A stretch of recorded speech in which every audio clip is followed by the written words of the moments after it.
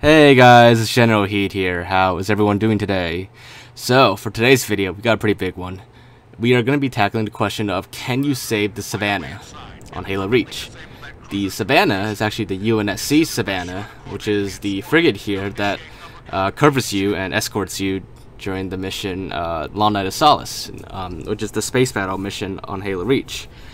And that is this frigate right here. And unfortunately, that frigate gets blown up at a later point in the mission after the third rally point. Just to recap for you guys, as always, I'm going to show you guys how it blows up again if you guys haven't played Halo Reach before or don't remember what happened on this mission.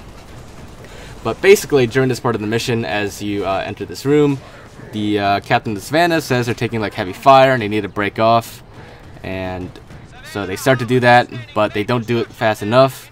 And shortly after this moment here, the Savannah is really in trouble, and it takes too much fire, and they take too much damage, and the Savannah just explodes at this point.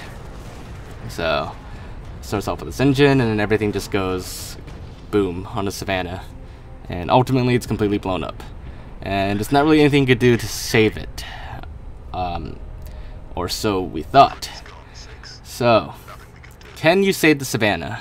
Well, that's actually a yes and no kind of question answer in this case. The answer is sort of, and I will show you why in a bit. But to save the Savannah, the easiest way we're going to do it is we need to use mods. So I recently got a new mod tool from a friend of mine. This mod tool actually lets me switch to no clip in real time. I don't have to like modify the game save or anything. But anyway, so with the no clip mod, we're just gonna simply clip outside of the map here, and we're gonna go around the usual path. And the reason why we want to do this, and this doesn't necessarily mean you can't do it without mods, but the reason why is because over here, like right down there, there's actually like a loading point here, a trigger point actually, that once you hit it, that triggers the Savannah getting destroyed. But if you can skip it, then, like we're doing right now, then the Savannah will be saved. So it's not impossible without mods, but it's just very tricky to get around that trigger point. I actually don't know of any way around it without mods, but theoretically it should be possible. Now, even though you skipped that trigger point, you still haven't fully saved the Savannah just yet. You need to actually hurry up a little bit, because even if you skip the trigger point, after a while the Savannah will still blow up, and I'll show you that a little bit more in a bit. But we've killed enemies here. We've activated the switch to start the refueling run. So right now you have two options. If you manage to get here and skip the trigger point by glitching, then most likely you have to go back the regular way on foot through the path you went through, and that's okay. You can take this path back, and everything will be fine. However, there's one catch, and I will show you in just a second here. So, once we come over here, we look outside. The Savannah is still here. It's still alive. It's just, it's perfectly fine. But there's another trigger point here that we just hit that despawns the Savannah. Well, not entirely despawns. I don't know, it's still kind of there and it's still not there at the same time. Sometimes these cannons will still shoot at it even though it's like invisible. But it's still alive technically. But if you want to keep it alive a little longer, then we'll have to clip back outside again, which I will show you this as well. So once we're outside, you can see the Savannah is still here. We're going to skip that trigger point that despawns the Savannah. And as you can see, it's all fine and dandy, and it's still doing everything it's doing. It's still firing at the Covenant Corvette, and the Corvette's also firing at the Savannah, but it does not get blown up. So, the reason why that trigger point despawns the Savannah, I'm not sure. But now that we skipped it, we can come over here, and then we can go back the regular way, skipping that trigger point. So up until this point, the Savannah is still there. It's still fine. It's still doing its thing.